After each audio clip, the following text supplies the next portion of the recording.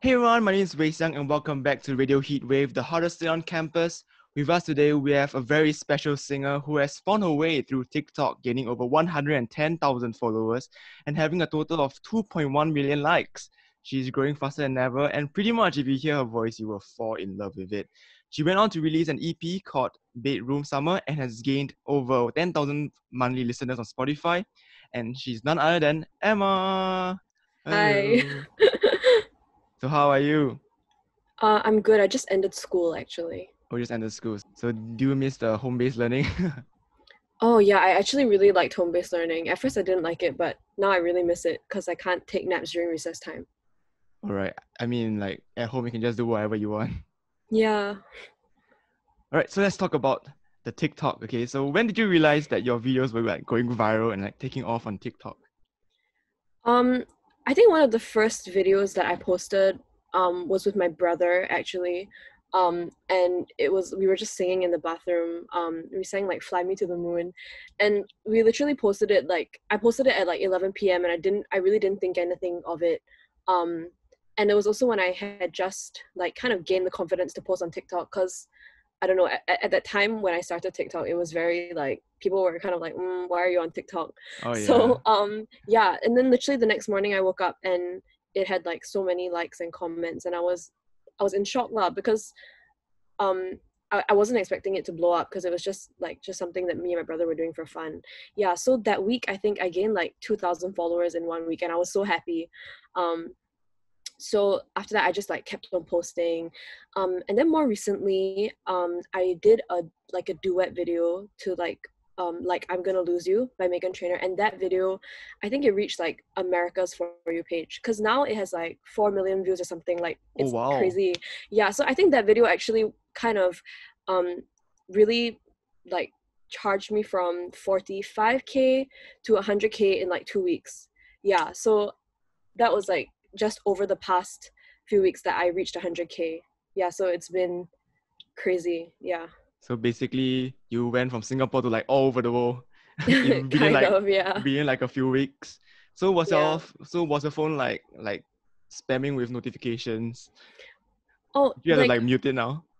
I don't I don't know whether it's just my phone or something, but my TikTok notifications don't actually come through. Like my notifications are on, but they don't come through. But when I open the app, yeah, there's like a message box at the Oh bottom with yeah, the yeah. notifications.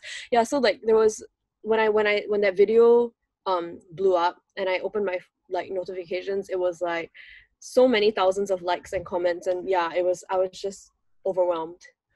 So you were quite shocked the morning after, Yeah. right? You were like, wait, Yeah. you were like, wait, hang on. I was not expecting it to blow up. So has anything changed ever since getting like so many fans around the world? To be honest, like my lifestyle hasn't really changed, but I definitely have like I'm very, very grateful for all the support that I've received. Like almost on a daily basis, I receive like messages from different followers and stuff Hmm. like that, like just saying that they really like my singing, and I really, really appreciate it. Um, and apart from that, actually only one time I think someone has actually come up to me in public and said that like, oh, I saw you from TikTok, but that was a few months before circuit breaker even Hmm. happened. So yeah, like apart from that, not really. I don't think anybody has come up to me yet. So in a sense, my normal daily life hasn't changed, but online I definitely like talking to my followers and stuff like that. It's very fun. Yeah. Right. So must let your audience know that there's something to be shy, right? They can just approach up Yeah. to you. Yeah, And it's definitely better. Sometimes I see people staring from afar. oh. It's kind of uncomfortable because, like, I mean, I don't want to assume that they're looking at me, but sometimes they make it kind of obvious. So, yeah, I would just prefer people come up and say hi rather than, like, stare from afar. But yeah, Yeah, I'm quite sure like a lot of Singaporeans know you. I mean, I was talking to my Radio Heat team. I was like, "Hey, you know Emma?" Then like everyone's like, "Oh yeah, we seen her on TikTok." honestly, Yeah. I'm very shocked every single time that someone says that they know who I am because I don't know lah, like just from my perspective, like I'm just having fun, Mm. and just doing it for fun. Like I never had the intention of like getting famous, but it just kind of happened in a sense. I don't see myself as famous either. Mm. Like TikTok honestly is not super like 100K followers on Yeah. TikTok is not really Yeah. like a celebrity, you know what I'm saying? It's just something that I enjoy doing, but it's amazing that so many of my friends know who I am. And then like, yeah, my friends will tell me that, oh, my friend posted you on their story, and I'm just like, oh, okay. Yeah, so it's just interesting how fast it spread and stuff like that. Yeah. So just now you talk about like receiving a lot of messages from fans, right? So like, do you Mhm. find an additional pressure to like respond to them or respond to their song requests? Oh yeah. I feel so bad when I'm not able to reply to everybody. Because I know that like if I wanted to gain the courage to message someone that I found, like maybe I idolized them, and they didn't reply, I would feel sad. So I feel very bad when I don't get to reply everyone. But like yeah, I don't really have time to read every single message and reply every single message, but I try my best to reply. And for the song requests, yeah, I get a lot of song requests, and Mm-hmm. like it's hard for me because like sometimes I don't even know the song, and I All feel so right. bad because I Yeah. can't, like I don't really have time to learn a whole new song just to do a short cover. And then also with so many requests, I can't finish all of them, you know. So like I try my best to do the ones that have like the most likes, because maybe that, like I know that means more people Mm-hmm. want it, so I try to do those ones. And yeah, I try to reply as many DMs as I can. And sometimes I don't reply because they're a bit scary, Mm-hmm. so yeah. Yeah. Like sometimes you don't really know who they are, right? Like no pictures or anything. Yeah, and also because, okay, I posted this one TikTok as a joke. I feel very bad because it I don't know whether it's offensive or not, but there's this one TikTok that I posted as a joke, which was like, hi, I'm Emma, I'm 18, I've seen that one. and you I've want seen to that be one. friends, right? Oh my gosh. And I still receive so many messages today from like older men and people saying like, hi Emma, let's be friends. And yeah, I just don't reply because I get very scared, and yeah, it was supposed to be a joke, but some people didn't get it, but it's okay. Yeah. Yeah. So have any like celebrities messaged you or anything so Oh, far? recently after that 4 million video, Mm-hmm. I got some messages from like some a verified person. Honestly, I don't really know who he is, but I think Okay. he's a YouTuber. But yeah, I've gotten comments on the video from like different verified creators, and a few DMs from yeah, from that verified person. So kind of not really celebrities that I know, but Yeah. they have a verified tick sign. So yeah, that's quite cool. Okay, so let's talk about your EP, Bedroom Summer. So like what's the inspiration behind it? To be very honest, there isn't much inspiration. Mm-hmm. Honestly, I was just bored during circuit breaker. And so before that I had already released like a few singles, but actually it was after I wrote College Boy with my friend Xavier, and he was saying that like maybe you should think about making an album. And I was like, well, I mean, yeah, circuit breaker, like there's so much time, and I mean I should be studying, but I wanted to do Yeah. something for fun on the side, right? So yeah, I just like spent the holiday time like during circuit breaker and then the May holidays to start writing some songs, and I wrote it here. So I mean it's called Bedroom Summer because Mm-hmm. it was literally like a summer spent in my room. Oh. And yeah, so I wrote all the songs like probably where I'm sitting right now, like on my bed, and I recorded them on my bed, and did all the editing and everything here. So um all the songs on there, I wasn't at first. Actually, I had like two or three other songs that were originally supposed to be on it, but then after listening to them I kind of hated them, so I just like scrapped them, restarted Right. again, and I was really happy because I got to work with Xavier again for two of the songs, and my other friend May. So yeah, collaborating with people definitely helped me, and I think like writing this EP was just a really good way for me to help me get through circuit breaker. Yeah. So it kind of like a stress reliever at the same time. Yeah. So all the magic kind of happened in your bedroom, right? In one room. Yeah. Yeah. Wow. Okay.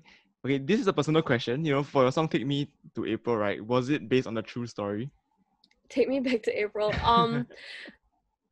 I mean, okay. The song itself, I think all the lyrics are very literal. Like I wrote them Mm-hmm. very literally. Um, I would say it's kind of based on a true story. But um evidently nothing came out of it. Yeah, Yeah. but I mean it's fine. I'm just glad because honestly that song is probably the most heartfelt song that I've written, just because of how, yeah, how true the lyrics are to Mm-hmm. me. Like I mean if you really read the lyrics, it really reads like a, like this really came from a very true story.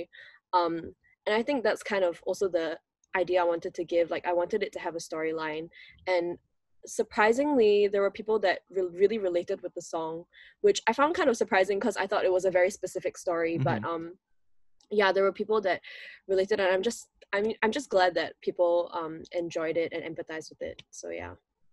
Yeah, because the first time I heard the song, I was like, like you use the lyrics like purple line, like, oh, back at home, like Yeah, Singapore, yeah. like wow. I'm so happy that I included that line. At first I was gonna change it because I thought it sounded a bit weird, but now that I think about it, I'm very glad that I included, Singapore elements in it, just so like, I don't know, even if there's a small chance of it getting, into like the more American side or whatever, more Western world, there's always like the element of home inside. Yeah, I'm happy that I included that line. Okay, so what is 3 words that you will use to describe your music? Oh my gosh, honestly, I hate describing my own music. But I think if I really had to choose 3 words, firstly, sad. I know it's I never intend for my songs to turn out sad. Like I usually start writing it with like kind of happy feelings, but it comes out sad all the time. I don't know why, but I mean it's fine. Second word, probably relatable. A lot of people have told me that my song lyrics are relatable, which honestly it's interesting for me because a lot of my songs, right? Actually, almost all of my songs are written about like relationships and stuff like that. But I've actually never been in a relationship. So the fact that my Wow. songs about relationships can relate to people in relationships, I think that's really cool. And the last song, I think, the last word, sorry, to describe my music, I would say, maybe like soothing, like kind of letting people know that whatever you're going through, you're not alone. There's other people that also identify with this, and yeah, it just creates like a nice community of common feelings. Yeah. Yeah, I'm sure a lot of people find your music very comforting. I personally do find it very comforting when I listen to Oh, it. thank you. Yeah, so among all the songs that you put out, right, which one would you say like is your favorite and like why?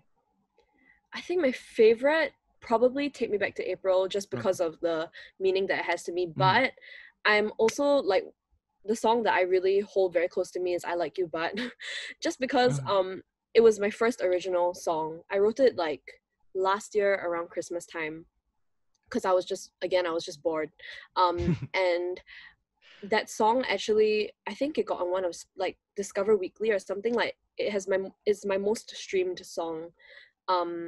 And that song originally did really well because so many people identified with it. The idea of liking someone, but you're not sure if they like you back. They're just that whole idea. And I think some people even use the song to like confess to their crushes or something, which was crazy. Oh. Yeah, so that song I think is very special to me. And that's why I made a remastered version in my EP, because I did not like the first version of it. A lot of people told me that the vocals weren't loud enough, so I tried to like fix it and I added a little bit more just to make it more full. Yeah. So it's like a proud little baby. Your Yeah. very first.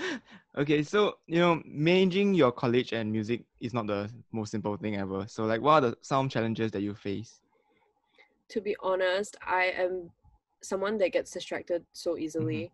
The whole time that I was writing my EP, it was during circuit breaker, and home-based learning, and I kept finding myself like making excuses to go and write songs instead of studying. So yeah, there's definitely a difficulty in finding a balance because like I enjoy making music a lot, and it's something that I can really carry myself away with. Like when I record, I take like hours just because I want to get the perfect take. So yeah, luckily now that my EP is like published and everything, I don't have an excuse to make music instead of studying. So hopefully I can focus all my time on my studies now. But yeah, that's probably one challenge. Yeah, so like probably time management will be very useful, right, in this case. Yeah. Okay, so who are your biggest inspirations?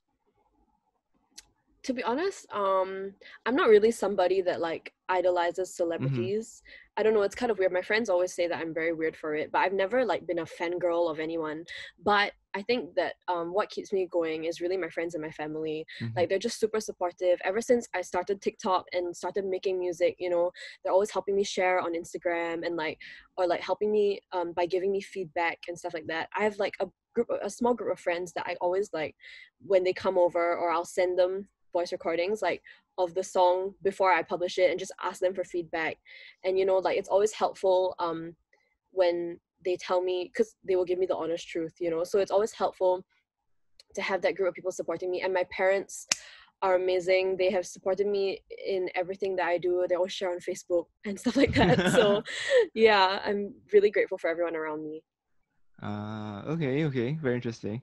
So if you could collaborate with anyone, like dead or alive, who would it be? Oh, that's a very hard question. Um, Probably Ariana Grande. Sounds crazy, but Yeah. yeah, her voice is amazing. And people comment and tell me that sometimes I sound like her, and that makes Mm-hmm. me feel like so humbled as well, just because she's an amazing singer, and I love a lot of her songs. So yeah, I mean, it's probably a very far off dream, but if it could be possible, I would collaborate with her. Yeah. Yeah, I mean, you never know, right? Maybe one day it might actually happen.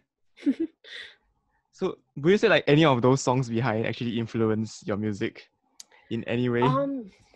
So the songs behind me, there are like my favorite songs. I actually haven't added to the wall in a while. I wanted to add All one right. more row because I've got like a new wave of favorite songs recently. Oh. But like this is like Nothing by Bruno Mm-hmm. Major. I love Bruno Major's songs. I've always wanted to try and achieve his kind of sound with like the guitar and stuff, but I can't play the guitar. So actually all my songs are made on GarageBand. So all the music and everything is like fake instrument sounds. So I'm hoping that Mm-hmm. someday either I'll learn how to play the guitar or I can get like a more live feel, cuz yeah, right now Right. everything is Yeah. on software. Um this is Hate Everything by Golden. This is actually my current favorite song. It's kind of pessimistic, but it's kind of, in a sense, it's similar to my songs because it's kind of sad and a bit negative. But I don't know. The song kind of speaks to me in a way, and it has a lot of like piano as well, and I really like that sound. That's why in Take Me Back to April, I kind of tried adding more like piano sounds, just to like try out and see how it sounds like. Yeah. So wait, so right now all your music are like about in the garage band, right? So Yeah. like do you know any theory beforehand or is it just like the trial and Oh, error? okay, so the only like instrument learning I learned piano when I was like really young. So I started when I was maybe like 6 or 7, Mm-hmm. and then I stopped lessons in like primary 4 or 5. And I never did exams. I always just learned for fun. Mm-hmm. But I stopped in primary 4 or 5. So like I know like chords and stuff like that. And um I don't know, in my head I can hear like not hear, but I can imagine what chord I want, so I will like sound it out with my voice and then find the right note if I can't find it, that kind of thing. Yeah, so I can't sight read anymore. I used to be able to when I was Mm. younger, but that's why everything I do is more on software because it's easy for me to find the notes. And yeah, sometimes I Google the chord if I don't know how to find the sound. Yeah. Wow, but right there is talent. You are able to hear like which chord you want to put insert. Wow. Okay. So you have been invited to a lot of like several different events and projects like Team Mm. Dinosaur and like Project Liberosis. So how were like those experience like for you? Okay, so actually, last year I was a core member of my own YFC project. So Mhm. being invited by these YFC projects to perform, like I understand how tough it is to organize a concert. And this year it's online, which is even crazier because they have to do all the editing, put it all together in a super long video, and figure out how to use the YouTube live stream function and stuff like that. Like wow, honestly, props to them because I can't even imagine. Like I organized a real life like my team organized a real life concert, and Mhm. it was already difficult enough, so I can't imagine doing it online. But yeah, so being invited to perform, I was obviously very honored to be invited. And I think it's a really great way to like give back, Mhm. in a way that also doesn't take up a lot of my time because I could just record a video and just send it to them. Mhm. And also like I kind of have stage fright. Like I can't sing. I haven't sung live before, if that makes sense. Yeah. Yeah, so like all of my singing and stuff, apart from TikTok, which is kind of live, I guess, has been like recorded. I record it and then I post it, so it's edited like in the videos and stuff like that. So I think this was like kind of start like a nice way to cushion myself into performing, because Mhm. it helps me kind of, I don't have to worry about stage fright. um when it's online. So hopefully sooner or later I can like gain more confidence to perform live. Yeah. I think all of us are looking forward to your very first live performance. Make sure to invite us at Radio Heatwave Sure. over. Okay, so what's next for you? After this whole COVID thing and like in the next few years. So coming up, the next thing that I have coming is my A levels. Right. So um I've been trying to put my projects on hold, like any Mhm. projects that I'm planning to do on hold so that I can focus on my studies, but I have to say it's very difficult because I keep Mhm. getting distracted. But I'm definitely excited because I think I have a few collaborations lined up for after A levels. Mhm. So I'm definitely excited to work with new people, and I have one idea for a single after A levels. So hopefully that's gonna work out well. And yeah, I think it's actually just crazy how like TikTok helped me to meet so many people in the same industry, and they're all like my age as well. So it's like crazy because you wouldn't expect there to be so many also like young people that are Mhm. interested in the same things. And yeah, I think like it's very weird, but TikTok has really like kind of changed my life in a way because I've just met so many new people from it, and yeah, it's crazy. Right. So will we be expecting a song about A levels? Oh, the okay, it's kind of I don't know whether I want to say this. Kind of a spoiler, I guess. Okay. Um, that the one idea that I have for after A levels right now in my head, I don't know whether I'm gonna do it, but the idea that I'm trying to have is some kind of graduating song for my class. And I'll try to get as many classmates to pitch in as possible. Yeah, that's all I'm gonna say. Wow. Okay, that's very interesting. Okay, yeah, Yeah, let's stop right there before we release too much yeah. information out there. Okay, so now we're gonna play a very quick game. It's called Quick Fire. Sure. Yeah, so basically I'll ask a question, then you will just answer with the first thing that you can think of. Alright. Okay. Yeah, the first thing that you think of. Okay, are you ready? Alright, Yeah. let's begin. Alright, first question. Favorite TikToker? Moop. Okay. So what is one song that you wish you wrote and recorded? Ooh. As in like someone else's song that I wish I Yeah. sang. Yeah. Oh my gosh. Stuck with you? I have no idea. Oh, okay. Okay, so your favorite subject in school? Ooh, GP, general Wow, paper. GP. Wow, GP, that's like okay, so your favorite cuisine? Cuisine, Italian. I love Italian food. Wow.